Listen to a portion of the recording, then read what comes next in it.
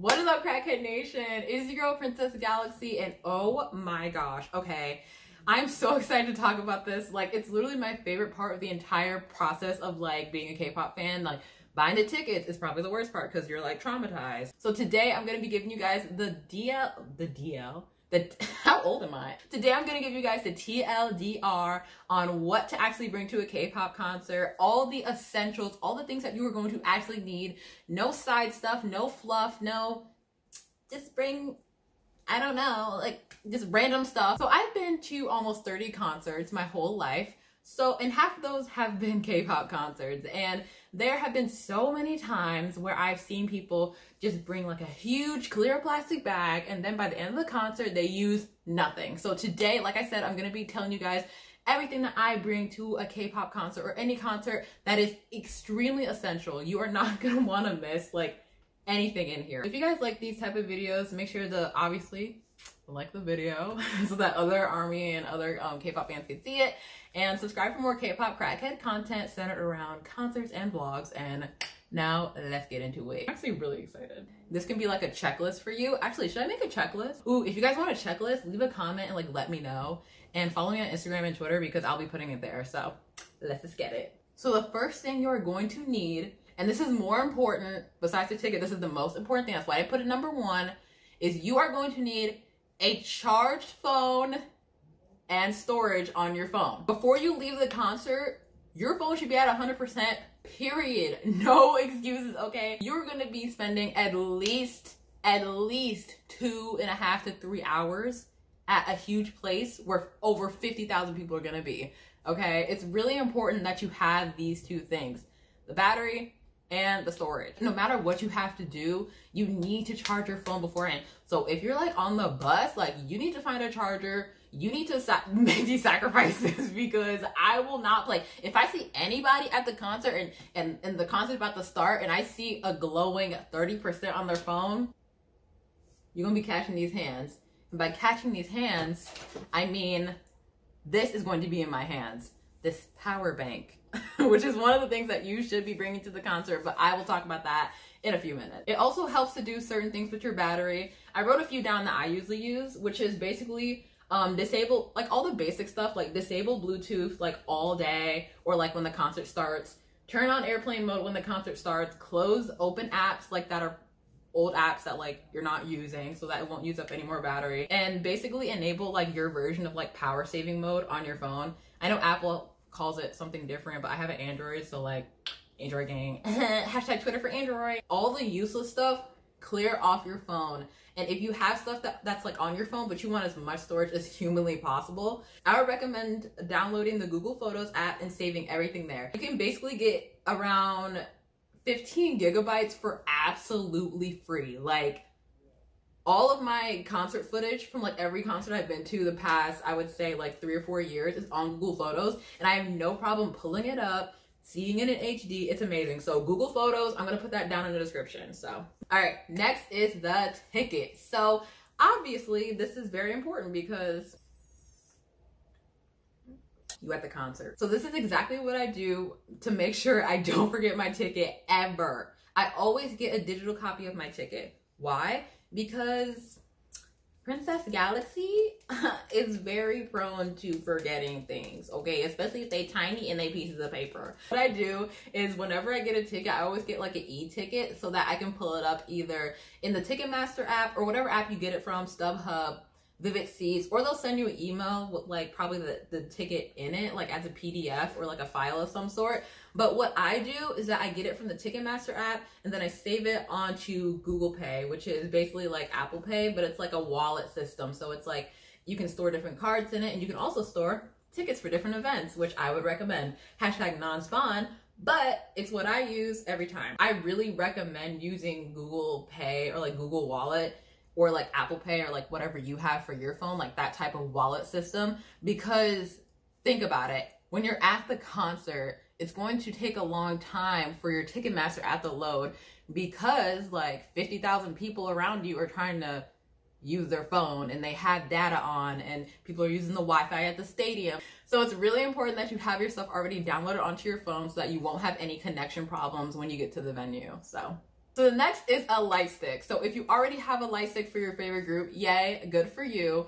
But if you don't, you can either buy online or pay for one at the concert. What I usually do is, even though the ones online are like probably a little cheaper, I always have like the subconscious fear that I'm gonna end up buying a fake army bomb or like a fake light stick for any group that I have. So I always buy it like either from their official site or I buy it at the concert. Most of the time I buy it at the concert, but like the army bomb online last year I believe was $50 and at the venue it was $55. So it is a little more expensive, but I don't mind paying like the extra $5 or $10 for like peace of mind. That's just me. I know a lot of people cannot afford that. It's very common for people to spend a lot of money on K-pop, but not everyone has that luxury. So if you're able to buy a ticket and like you're able to get there, like that's enough. Like BTS will still like love you. Like you're not any less of a fan than anyone else. So I just wanted to say that. But I usually buy a lot of my official merch off of Mercari or eBay. So yeah. All right, the next one is money. Dinero. What's it in Korean? Won. I don't think that's money. I think that's just their currency. So basically you're gonna be using money for merch, light stick, food, and transportation. So they usually have an option where you can either pay cash or pay card. So this is what I do. So I would recommend bringing cash and a credit card / debit card. Make sure before you go to the concert, I know it sounds pretty obvious, but it really depends. Make sure you check how much money you have to spend on your credit card, like available credit. Like I said, please do not go into the negatives for BTS or any K-pop group because you're better than that. Also, I usually bring equal amount of cash as I do to money on my debit card because sometimes they accept cash and sometimes like they don't. So I really like having certain amounts just to make sure. But here's the basic budget that I use for most concerts that I go to. Like I said, this is just my personal budget and it really does depend on the group. Like for Blackpink, I spent a lot of money. I think I spent like almost maybe $200 for merch. But like BTS, I didn't even buy merch for them because I was like, I'm spending so much money already. Like I really, you know, I'm just like, okay. So here's my basic budget that I use. So I usually spend $30 to $40 on food and drink, usually for like the whole day. Merch around $40 to $200. Like I said, for Blackpink, I kind of low-key went crazy. Let's kill this wallet. And finally, the light stick, which depending on what group you're seeing can range from, I wrote 40 to 55. But usually if you're buying it there at the venue, depending on if it's like maybe from a newer group or like a smaller group, might be like 35. Most of the time, they really rack up the prices from online. So your ticket could be from $40 to $55. I've never seen a light stick more than $55. The Army Bomb is the most expensive light stick I've probably ever seen. So thanks, Big Head. The next thing that you're going to want to bring on your journey into the venue is your ID.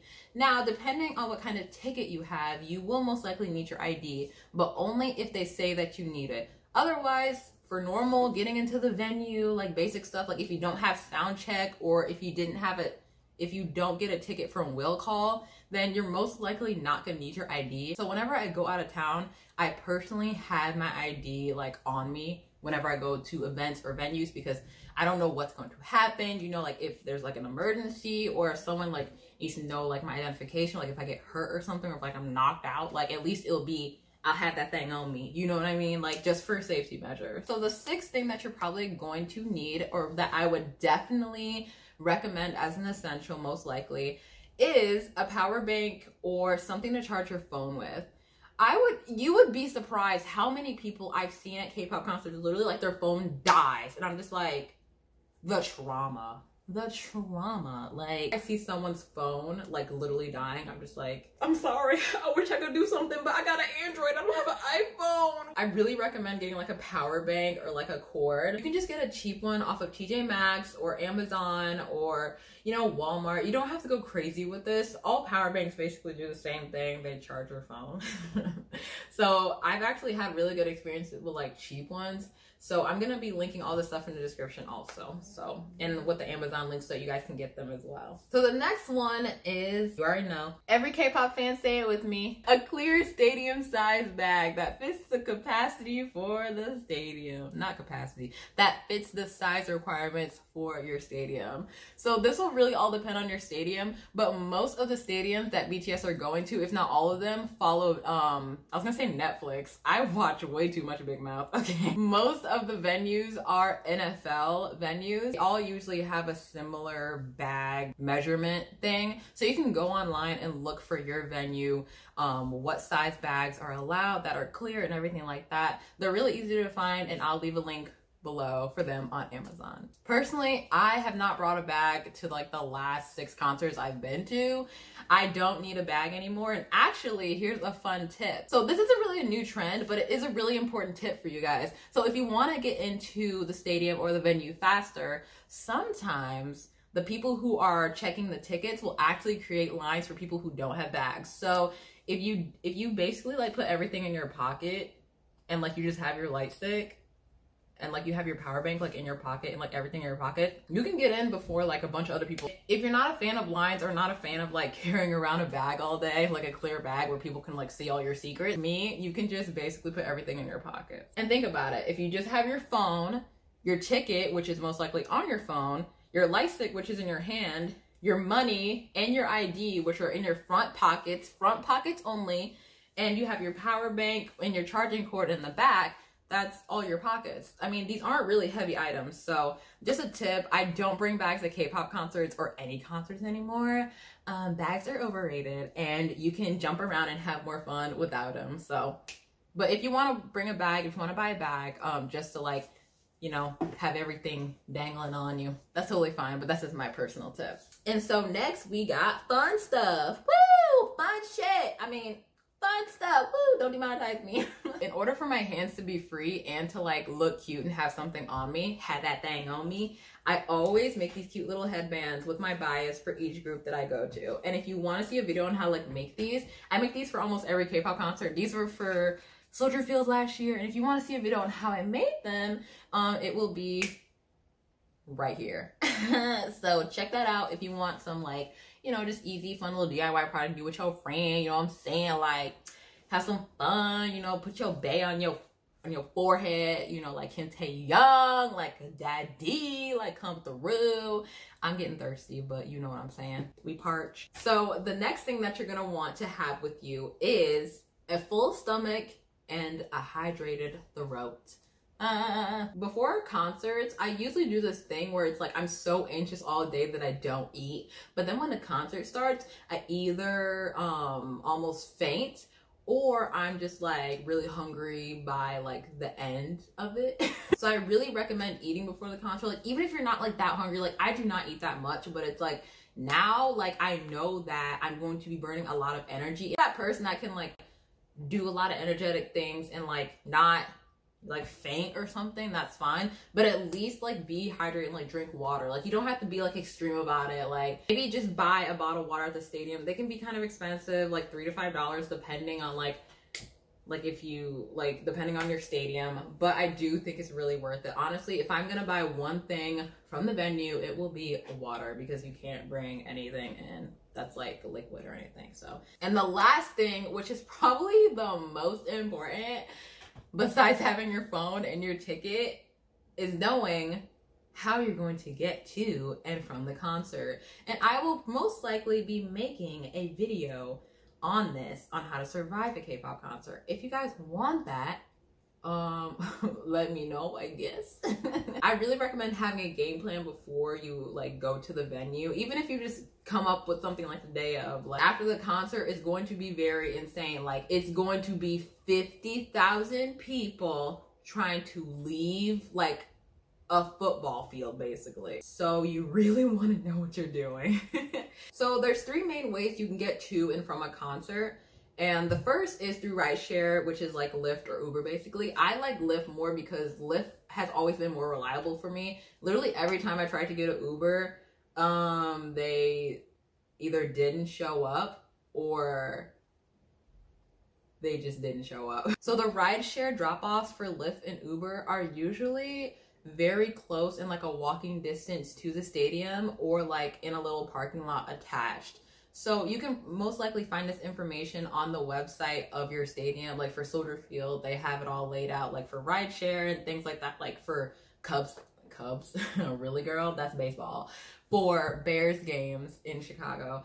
And they usually have all that information because, you know, they're stadiums. So yeah, they do this all the time with sports. I think that's really important because a lot of people literally just leave the concert and they're like trying to like get a lift while like probably half the capacity of the whole entire stadium is trying to get a lift too. You know what I mean? Just be smart with it and know where the drop off and pickup locations are, because a lot of the times around the stadium, they will literally close off like blocks and blocks and blocks of roads, because a lot of these stadiums are like in big cities like downtown and stuff. So they'll close a lot of it off so that, you know, people can leave the concert without getting ran over. So it's really important to know that. The next option to leave the concert is to walk. So obviously this is a luxury for some of us because a lot of people are coming out of town, but some of you guys might have hotels that are near the concert. And the next is public transit. So if you guys use public transit, it might be more efficient and a more like financially savvy way to get around, especially if you live in the city, it might be easier. Obviously, you know, public transit, like you have to like wait and things like that, but that is another option for you as well. So the public transit, walk, and rideshare information for like drop off and pickup are usually all available on the stadium's official website, so that, you know, it's just there for your convenience. And you can also just Google Maps it too. So if you guys are actually interested in using Lyft and you've never downloaded the app or actually used Lyft before, you can actually use my code. This is not a sponsorship, but it's kind of like a refer a friend program they have on there. And I really want to help you guys out. So if you guys if you guys sign up with my code, which is going to be linked in the description and probably on the screen, you can get $5 off your ride. And it will honestly really help you a lot, because the average amount that I paid for each lift that I got was around $5 to $7. So you might get like a cheap lift for like $1, or sometimes I paid like $1 or like a few cents when I first started using Lyft because of the promo code. So if you guys are interested in that, it's not like a requirement, you don't have to do it. But if you guys are interested in getting like $5 off like a ride, you can look at my link in the description. You can sign up through that. So that'd be dope.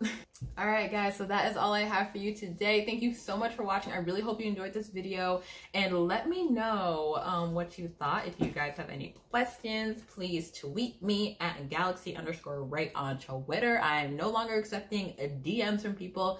Just tweet me. Here's my favorite comment from last week, and here's my favorite meme of the week, and I will see you next week. Bye. Thank you for 1K. Actually, thank you for 2K, because I checked earlier. You guys are very nice. I love helping people.